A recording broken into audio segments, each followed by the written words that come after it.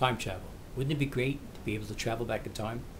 Hi, my name is Robert McAuley. I'm an author and I just finished writing a book, The 1800 Club.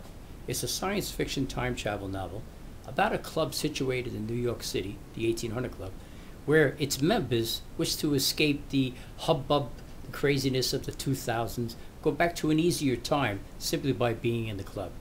They're supplied with clothing of the period, their food is prepared the same way, and they read periodicals provided to them by the club's management.